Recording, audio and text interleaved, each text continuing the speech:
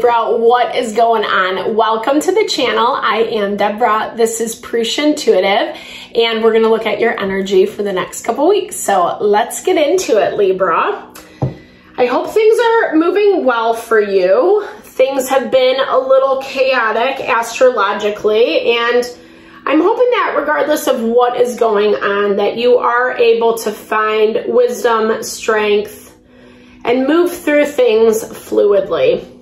That is the nature right now. We're just coming off of a full moon. The astrology has been very tense, and it is definitely making us feel a certain kind of way. Not only about ourselves, but about the people that are around us.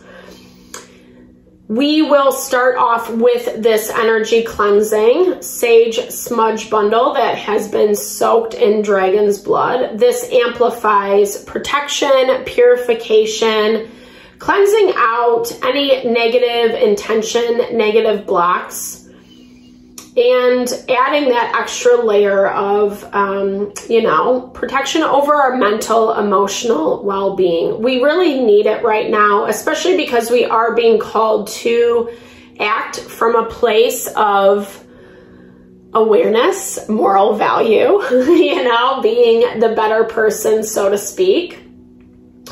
This cleansing is also a really good time to set your own intention, Libra. So if you would like specific questions answered or messages delivered from Spirit, give those now and be open to receive. All right. I bless you with pure love and light, pure source energy, pure loving grace. I release anything that is blocking the highest and best from coming through. Fear, doubt, insecurity, lack of worth, lack of value, anger, frustration, tension, limitation. Cleanse and release that from us now. Help to make me a clear and open channel for the collective. Thank you, Father God, Spirit guides, guardian angels, Mama Love. Just my throat chakra a little bit. Amen. Okay. I was feeling like it was closing up a little bit, Libra, so extra insurance, right? We are in this time of, or what I was hearing as I was preparing for your reading, Libra, is there is this element of self-reflection that needs to come through. It's going to help give you guidance and direction on how to move forward. A lot has been changing and reshuffling in the collective, and it's been happening in a way that you can claim your power. You can step into a better version of yourself, a more successful, more abundant version of yourself if you want.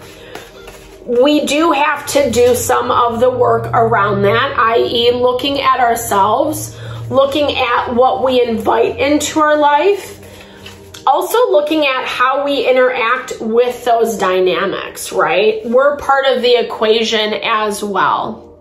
So heart awakening, I feel like this is, I'm hearing that you are stepping into your power in a way that feels more authentic, feels more honest. It's not just setting your life up in this neat, tidy way where nothing bad can happen. That's really unrealistic, right? This is more about being so centered and grounded in yourself that when things come up that jostle you, try to throw you off your path, stir the pot, cause drama, you're able to remain grounded in your heart. Open portal. Virgo actually got this card in the same exact spot. We're seeing this especially as the weeks progress. Check out the weekly reading if you're interested. It talks a lot about how even if we're still being a little, hurt on the topical end, our ego, our feelings, etc., there's a lot of soul work that is happening underneath the surface that is really opening up new portals, new timelines. Awareness is in the third eye. So paying attention to those intuitive messages, to those gut instincts that you are receiving. This is going to help make it not so arduous, meaning, you know how like when we really have to try to do something, it can just feel so annoying, so frustrating. But when we understand it from this intuitive perspective, it actually brings a lot of peace and ease and fluidity. It is part of that surrender component when we're talking about manifestation or evolution. So this is specifically in relation to things that you need to protect your energy from, right? We don't have to combat everything. We don't have to put out the fires left and right. It's actually better to listen to our instincts and know what deserves our time and energy and what does not. Because again, then we're not going through something where we already know the lesson, been there, done that type of vibe. And I feel like, because here I see, okay, hold on.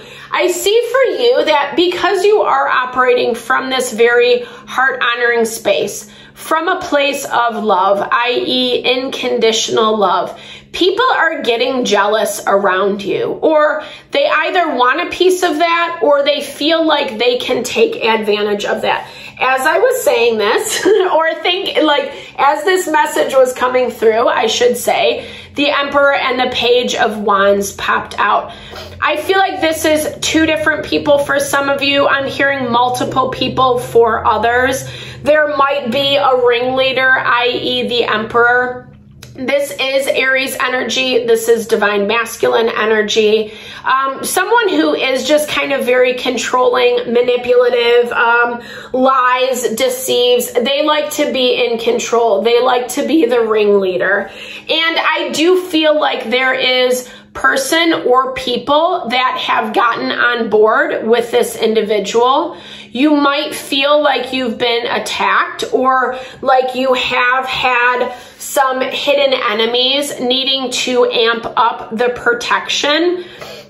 You don't necessarily have to hermit yourself, but I do feel like it's very important to be picky and choosy with who and what you spend your time with. Let's look a little bit deeper into this and how this is playing out. Okay.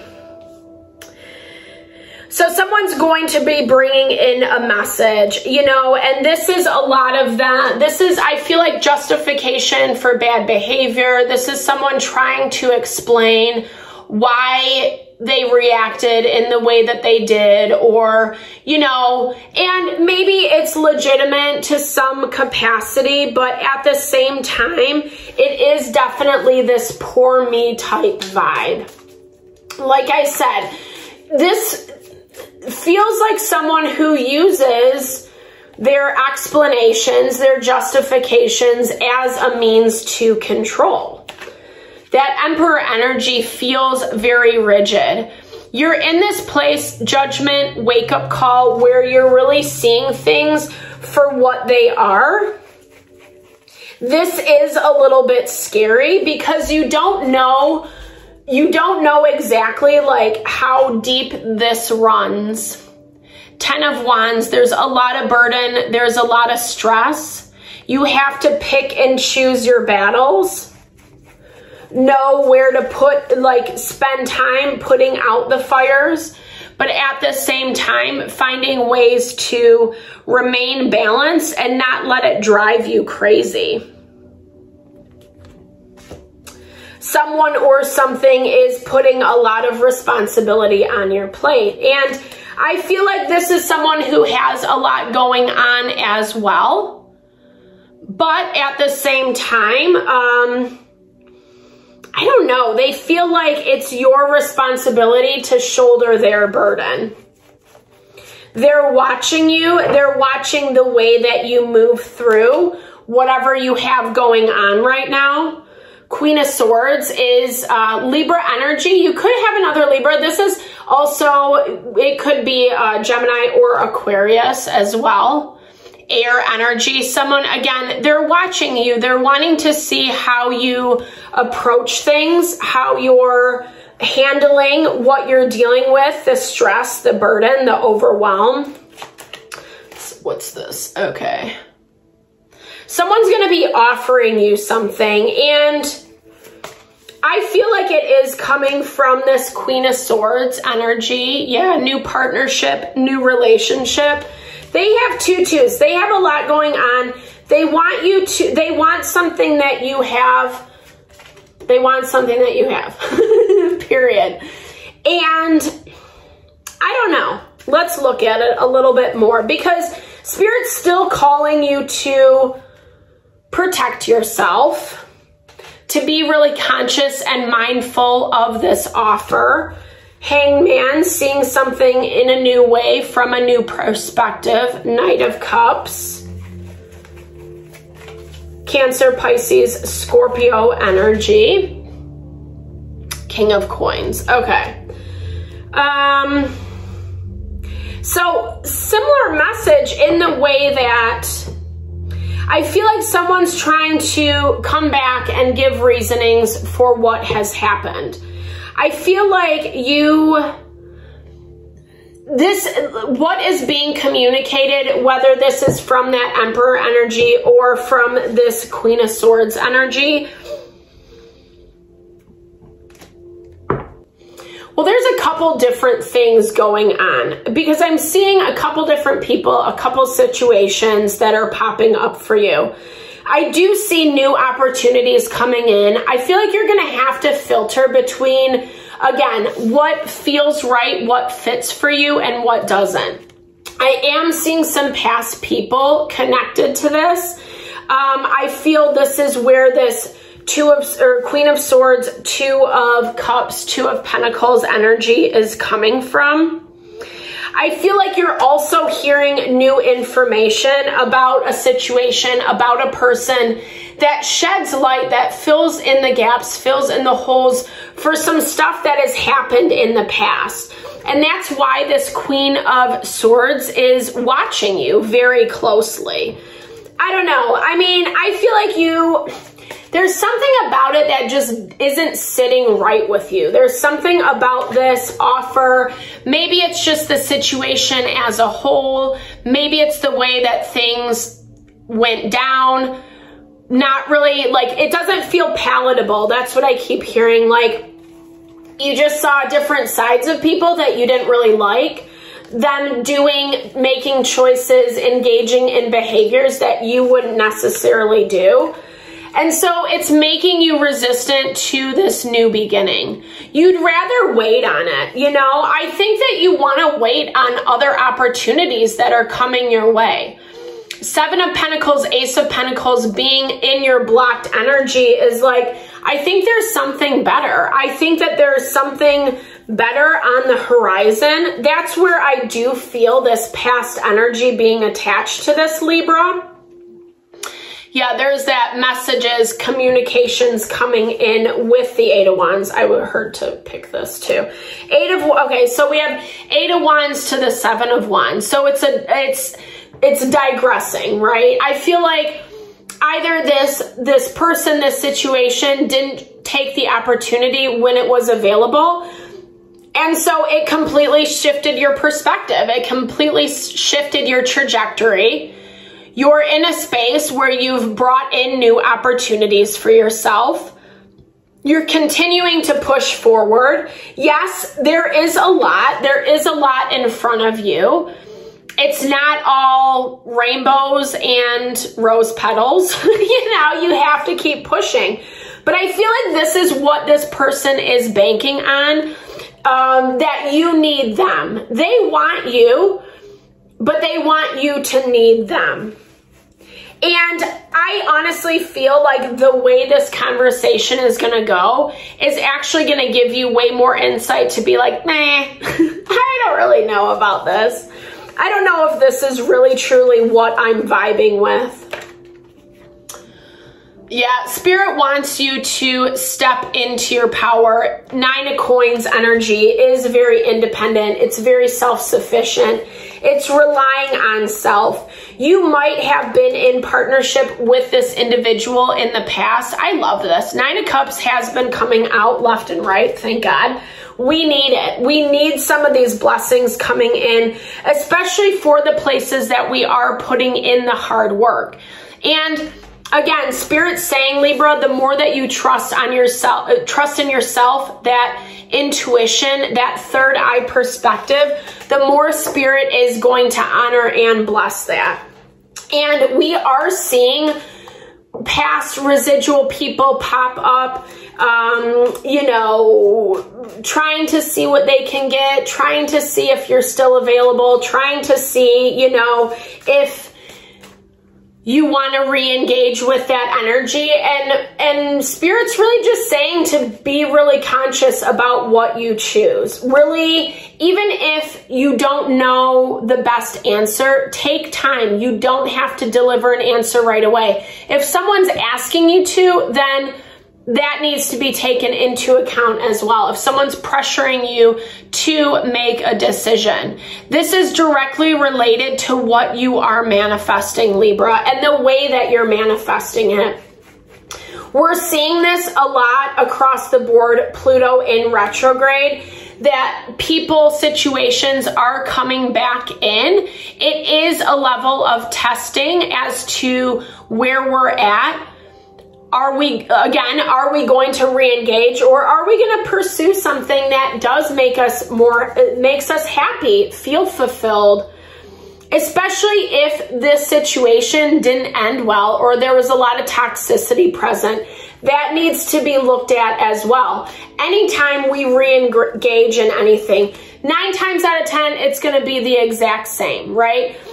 Yes, people evolve, people grow, but we want to tread very cautiously, I should say, when we are re-engaging in those things. There was a lot of sadness. There was a lot of heartbreak. It's caused a lot of stress and burden in your life. And in a way that you had to kind of wake up to the realities. You know, life can be a little bit brutal. And again, not to be all woe is me, victim mentality, but at the same time, I do feel like you saw something in this person that made you just feel like, oh, well, that's what it is. This is someone who doesn't really care how you feel. They're just going to make a decision because that's what they think is best. Yeah, justice. So that Libra energy really, and I feel like for you, okay, so we can't control what other people think, say, do, right? So we have to just be able to observe the situation and understand how it affects us, how it affects our long-term plans. Is it really someone or something that we want to engage with? Or is it better for us to look at it in that bird's eye diplomatic perspective so that we can manifest something that is more in alignment with our happiness and our fulfillment? And honestly, truly, like the way the astrology is moving is it's really encouraging us not to go back and don't get sucked back in. Yes. Obviously, there are situations, relationships where there is growth and evolution. I'm not saying cut everyone off, blah, blah, blah. What I'm trying to say is those places that we're not feeling honored, supported, loved, respected, those are the things that we really need to scrutinize. Those are the things that we really need to evaluate within us. Is it worth it to take us into this next timeline, or is this something that we need to have boundaries and protect our energy from? So Libra, I hope this reading helps. Thank you always for your time and energy, especially if you've made it this far in the video. It blesses my heart. Definitely drop comments below. I love to hear how it resonates, or if you just want a little love, I am here to give it. Thank you always. Sending all the love and blessings your way. I'll see you soon.